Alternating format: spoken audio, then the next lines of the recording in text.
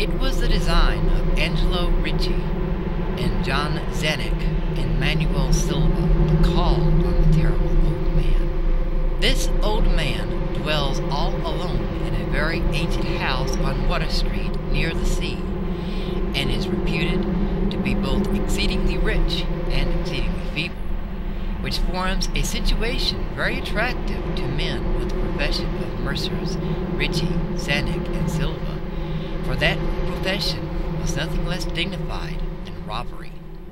The inhabitants of Kingsport say and think many things about the terrible old man, which generally keeps him safe from the attention of gentlemen like Mr. Ricci and his colleagues, despite the almost certain fact that he hides a fortune of indefinite magnitude somewhere about his musty and venerable abode. He is, in truth, a very strange person, believed to have been a captain of East India clipper ships in his day, so old that no one can remember when he was young, and so taciturn that few know his real name.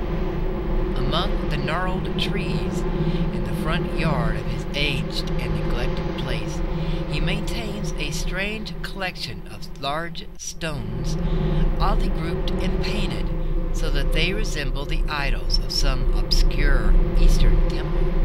This collection frightens away most of the small boys who love to taunt the terrible old man about his long white hair and beard, or to break the small paned windows of his dwelling with wicked missiles. But there are other things which frighten the older and more curious folks, who sometimes steal up to the house to peer in through the dusty panes. These folks say that on a table in a bare room on the ground floor are many peculiar bottles, in each a small piece of lead suspended pendulum-wise from a string. And they say that the terrible old man talks to these bottles, addressing them by such names as Jack, Scarface, Long Tom, Spanish Joe, Peters, and Mate Ellis, and that whenever he speaks to a bottle, the little lead pendulum within makes certain definite vibrations as if in answer. Those who have watched the tall, lean, terrible old man in these peculiar conversations do not watch him again. But Angelo Ricci and Joe Zanuck and Manuel Silva were not of Kingsport blood. They were of that new and heterogeneous alien stock which lies outside the charmed circle of New England life and traditions, and they saw in the terrible old man merely a tottering, almost helpless graybeard who could not walk without the aid of his knotted cane, and whose thin, weak hands shook pitifully. They were really quite sorry in their way for the lonely, unpopular old fellow whom everybody shunned, and at whom all the dogs barked singularly. But this is his business, and to a robber whose soul is in his profession, there is a lure and a talented but a very old and very feeble man who has no account at the bank, and who pays for a few necessities at the village store with Spanish gold and silver minted 2 centuries ago. Messrs. Ricci, Zanuck, and Silva selected the night of April 11th for their call. Mr. Ricci and Mr. Silva were to interview the poor old gentleman, while Mr. Zanuck waited for them in their presumable metallic burden with a covered motor car in Ship Street by the gate in the tall rear wall of their host's grounds. Desire to avoid needless explanations in the case of unexpected police intrusions prompted these plans for a quiet and unostentatious departure. As prearranged, the 3 adventurers started out separately in order to prevent any evil-minded suspicions afterwards.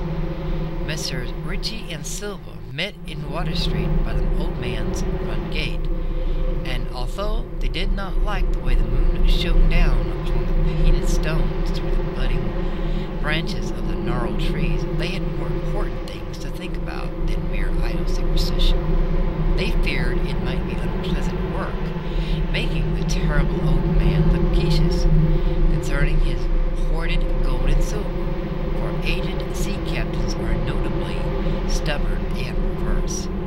Still, he was very old and very feeble, and there were two visitors. Messrs. Ritchie and Silva were experienced in the art of making unwilling persons voluble, and it screamed of a weak and exceptionally vulnerable old man who could be easily muffled. So they moved up to the only lighted window and heard the terrible old man talking childishly to his bottles and pendulums. Then they donned a mask and nodded politely at the weather-stained oaken door. Waiting seemed very long to Mr. Sasnick, as he fidgeted restlessly in the covered motor car by the terrible old man's back gate in Ship Street. He was more than ordinarily tender-hearted, and he did not like the hideous screams that he had heard in the ancient house just after the hour appointed for the deed. Had he not told his colleagues to be as gentle as possible with the pathetic old sea captain? Very nervously he watched that narrow oaken gate in the high and ivy-clad stone wall. Frequently he consulted his watch and wondered at the delay. Had the old man died before revealing where his treasure was hidden, and had a thorough search become necessary? Mr. Sasnick did not like to wait so long in the dark in such a place. Then he sensed a soft tread or tapping on the walk inside the gate, heard a gentle fumbling at the rusty latch, and saw the narrow, heavy door swing inward. And in the pallid glow of the single dim street light, he strained his eyes to see what his colleagues had brought out of that sinister house which loomed so close behind.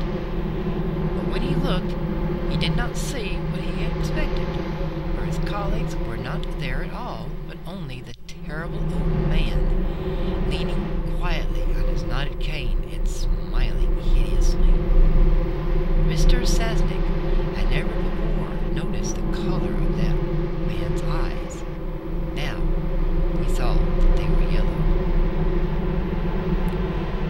Little things make considerable excitement in little towns, which is the reason that Kingsport people talked all that spring and summer about the three unidentifiable bodies horribly slashed as with many cutlasses, and horribly mangled as by the tread of many cruel boat heels, which the tide washed in, and some people even spoke of things as trivial as the deserted motor car found in Ship Street, or of certain especially inhuman cries, probably of a stray animal, a migratory bird, heard in the night by wakeful citizens.